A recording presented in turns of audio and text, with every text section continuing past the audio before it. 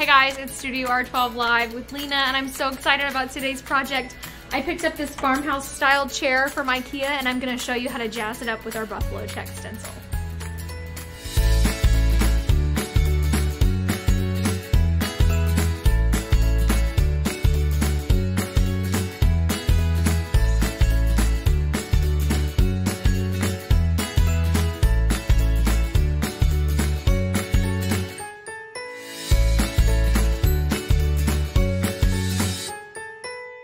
Hey guys, thanks for staying tuned. I just want to let you know about the giveaways we have happening today. So if you've watched any of our lives before, if you're familiar with Studio R12, you know that we love to give things away.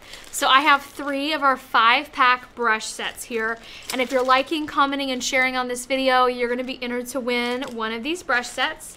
And then at the end of our video, I'll be announcing what our grand prize winner for today will be getting. And even if you're watching on the recast, you can still be entered to win. So be sure you're liking, commenting, and sharing if you're on the recast as well.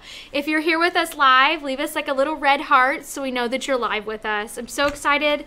And let's go ahead and get started. I want to talk to you a little bit about this project kind of before we get into painting. This is obviously a chair that we're painting today. I'm painting the seat of the chair, and we just picked up a 2 set of chairs from Ikea. So this is just some chairs we found that we liked the bones of. They've got really good rustic farmhouse bones, and I thought this would be perfect to work on painting a seat. So I picked out our buffalo check stencil. You can shop this on our website, studior12.com. Okay. And Noelle is linking in the comments below. She's going to be linking a page to our website that has all the tools and things I'm using today on there for you to purchase, okay? All right, now I went ahead and I did a couple things to this chair base before we got on video, just so you didn't have to stay here all day with me. The first thing I did was I sanded it with a rough grit sander, and I'll show you the sander. It still has dust on it. So these Ikea chairs are going to come with like a plasticky finish over top of their MDF. And so you kind of have to buff that down so that your paint and stuff has something to kind of stick to, right? And then I use this Deco Art multi-purpose sealer and our oval glaze brush. So I'll show you this one, this clean one here. And I just went ahead and sealed it. Really good, nice layer, and then I let that cure. And that's something, you know, you can do it with a blow dryer or you can just give it time, but it needs to kind of evaporate really good. So I hit it hard with the blow dryer, and then we went to lunch, and after we came back, I went ahead and painted 1 layer of this buffalo check on here, just because from doing that first one, I knew how long it took to build, and I didn't think we wanted to sit and watch a lot of that. It was a little tough. But now that I know what I'm doing, I'm ready to bring it to you guys.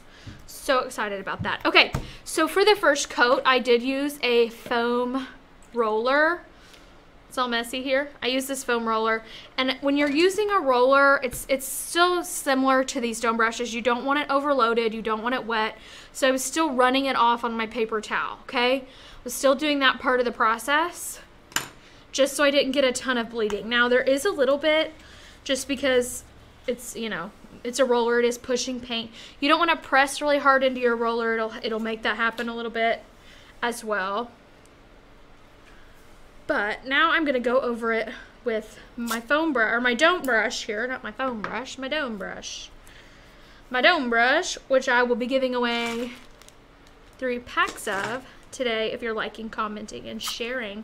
Also, if you just hopped on, be sure to let us know how the weather is where you are. Say hi. We love to hear from you guys. So be sure you reach out. All right, so I'm going to talk to you a little about colors as well. I kind of wanted a green, gray, mushroom kind of tone for this project. So I took this kind of funky color I have in the drawer, and I'm going to mix it with a little bit of cream here. I'm just gonna scoop up some of that and mix it in.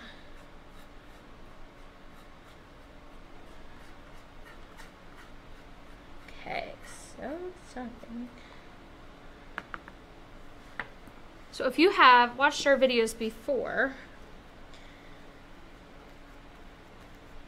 be sure to give us some love so we know that you're a returning customer, returning watcher. Maybe you haven't even bought anything yet, but you've just watched lots of our videos because you like them. Let us know. If you're new, welcome. My name's Lena. I'm with Studio R12, and I'm so excited to be here today. And just about every time we do a live, I'm so excited. It's my favorite day of the week. It's Tuesday.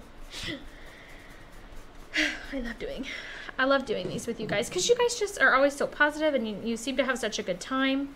So if you enjoy these as well, let us know in the comments that you enjoy the lives.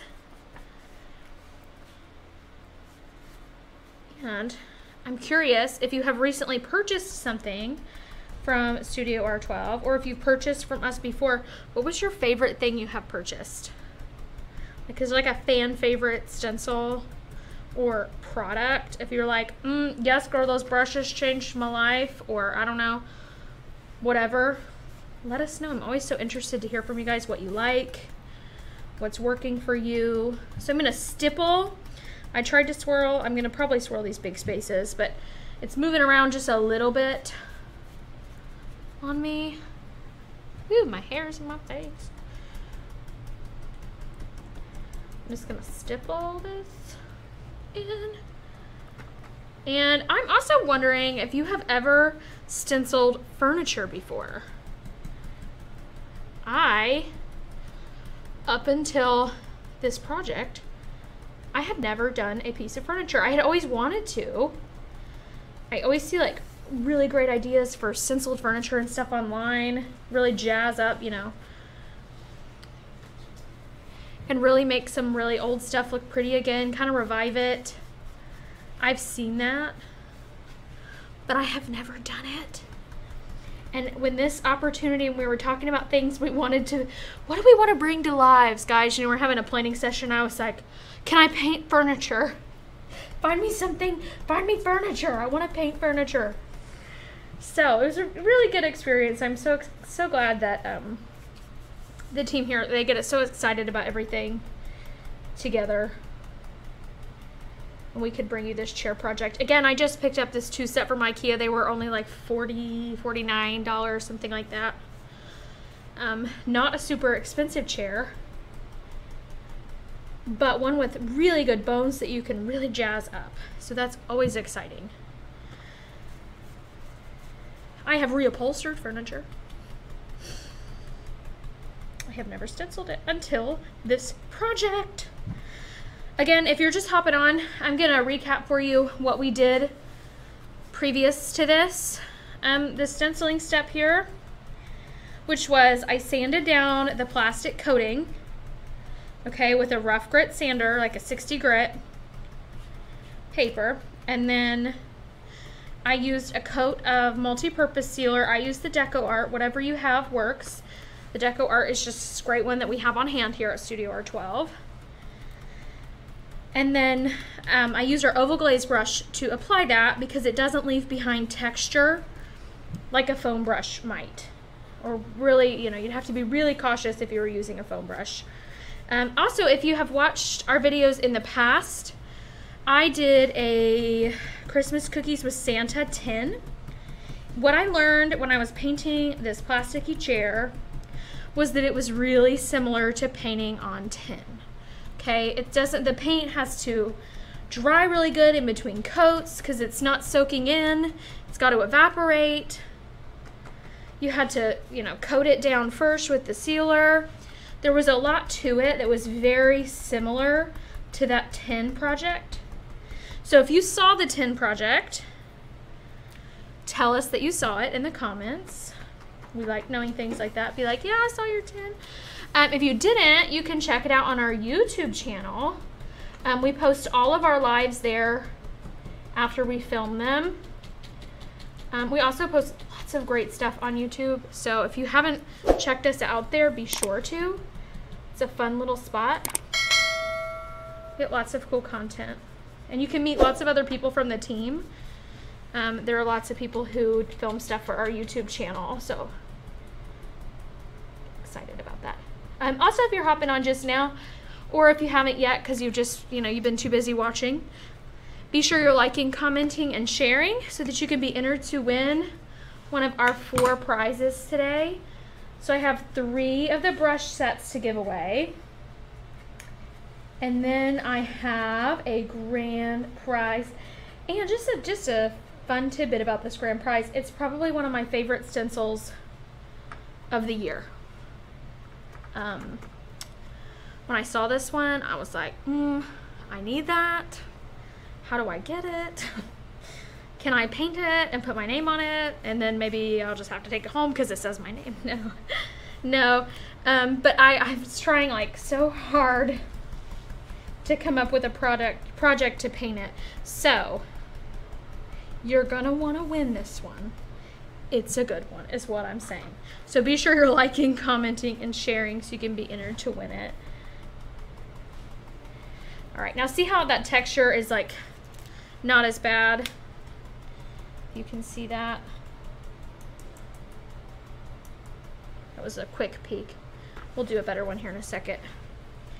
And I have not worked sequentially for some reason. I've not worked across or anything like that. I've really just hopped around, which is strange. Normally I would probably do this in like a row, but I don't know, something. Got distracted talking to you today. I also have this bad habit of missing the bottom of my board when I look down.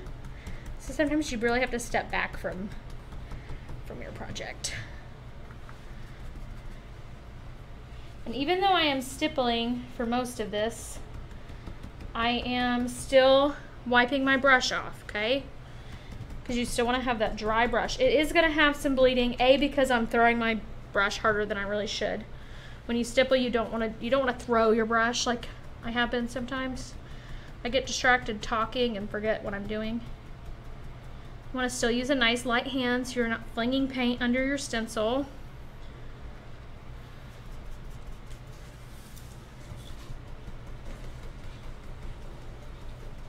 But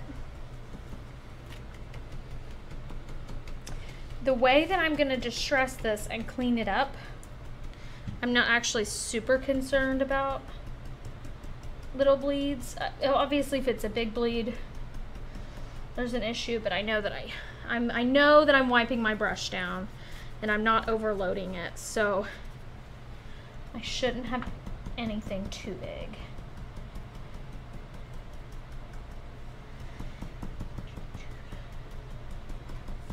Okay. So we are getting to a place. I've got a couple more little blocks I'm gonna hit, and then I'm gonna show you what's next. And I'm really excited about it. Kind of discovered it just through discovery. It's the best part about getting to paint just for fun, is sometimes you just discover things that work when you're just kind of experimenting. Have you done anything like that? Have you just either been trying to fix a mistake or just make something work because it's, you know, not going in a direction you like, and accidentally discovered like a technique that works for you? Because that's what happened with this chair. Now, I'm not trying to say that I invented this technique.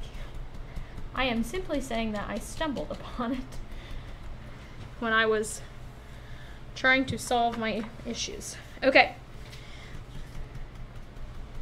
So again, I found that this chair was a lot like painting the tin.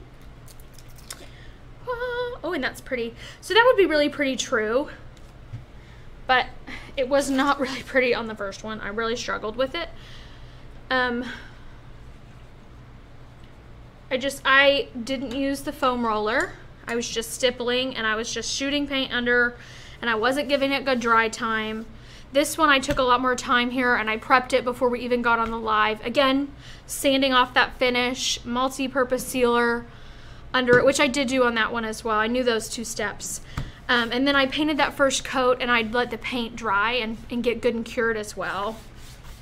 But I had some big messes to clean up. So what ended up happening was I took my wet paper towel, because this is my favorite way to fix mistakes. okay? When I make a mistake in my painting, I really love to just use water and a paper towel to fix it, right? One thing I know about this is I can't use my sander on it. If I go with my sander, all it's gonna do is peel up my paint, and not in a pretty way, right? So I took this to clean up my issues. What I ended up finding was that it was creating some really pretty distressing. It was like magic, and I was like, oh my gosh, this is fantastic. So I was really excited about it, which I still am, and I'm so glad I can share it with you guys. Now it is similar to sanding in the more pressure, the more paint you're gonna take off. So I'm not using my nail either, I'm just using my finger here, okay? And anywhere I have any kind of bleeding, I'm running it over that, kind of taking that away.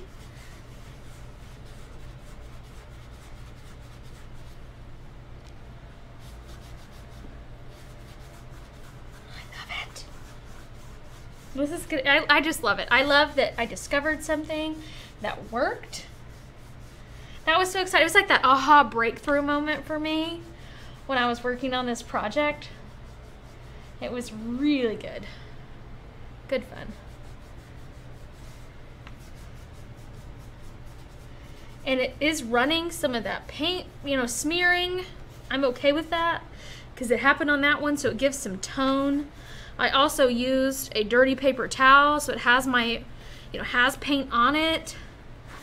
And I'm kind of giving it a wash at the same time as I'm distressing down my stencil, okay?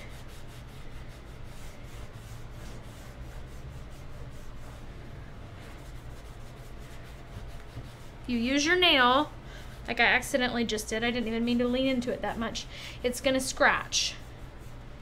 So you just want to use your fingertips and the paper towels, okay?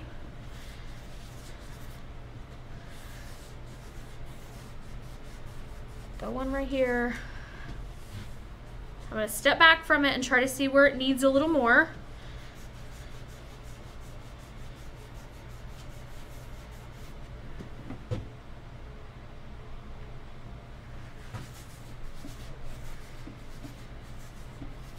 This. Okay.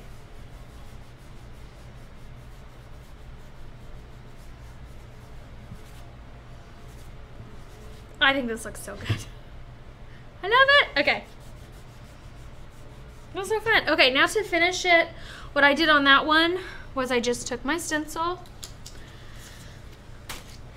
which of course I did this before I did my distressing, but I just kind of wanted to show you guys that technique and then hop off. I wanted today to be kind of quick for you. And then you move it down till it's lined back upright. Then of course you would tape it. And you just paint this line here, okay? That's how easy that is. Now that I'm done, this actually feels super good and dry. If you're enjoying this project, let us know if you like the way this has turned out so far. Please let us know in the comments if you would have done a different color or something like that. I mean, tell me that too. I love to hear from you guys. Also, if you're going ahead to comment, be sure you like and share, because then you can be entered to win our giveaways. Giving away 3 of these 5 packs of brushes, and then I have a grand prize for you as well, which I'm going to get ready and tell you right after I seal this. Now, I've got this multi-purpose sealer here as well, again, and I have one of our oval glaze brushes. These are the bomb.com that you can get on StudioR12.com. They are tapered in all the directions, this way, all the ways you fan them out. If I can get it to fan, it will fan out level. Okay, so it's not going to leave texture behind on your surfaces. Okay. So I'm loading it. And I'm going to seal down this paint. The other thing you could do with a chair like this is they have that that curved neck piece there. You could definitely get some of our pretty lettering stencils. Like I know we have a blessed that would look really cute and like the right color on the neck of that chair. Or we have some pretty stuff that would look good like climbing up the legs of the chair. There's lots of really cool stuff that you could do to a chair like this. I just saw someone else had painted online. They had painted the seat of a chair, and I thought, oh my gosh, I could do that. And I realized that I'm sealing it. Well, I forgot to do that, but it's okay. I will just paint right on top of the sealer. Everything I'm painting has painted on top of sealer anyway, so I'm not too worried about it. Okay. Make sure I got everything good, and then I just want to use up all the sealer because why not? I think I'm running. Okay. This looks so good. I'm in love with it. And now I have a really pretty matching set of rustic farmhouse chairs. Also, I'm going to clean up this corner. So I've just got a wet paper towel here, and I'm running it along the lip of the chair just so that I don't have any stencil. I cleaned up most of it, and then I kind of forgot. And because it's not sanded or anything there, it does come off of it really easy. It's totally perfect now, so no big deal. All right, guys. I'm gonna announce our grand prize giveaway. Are you ready? Again, this is my favorite stencil that's come off the line this year. This is our Be Happy. So pretty, and it's so trendy just in all the ways. First of all, the bee trend, super fun. And it's got all of this pretty white space, is what they call it, right? Love it. So you could leave it plain. It's good to put over top of like pattern stencils, like any of our plaids or our buffalo checks would look really fabulous with this. Or again, just that trend of the white space. Super great stencil. So if you want to win this, say me in the comments and then like and share so you can be entered to win it, okay? All right, guys. Noelle should be announcing, I believe, the winners of our brush sets in the comments. So I hope it was you. And thank you so much for watching, and I'll see you guys next time.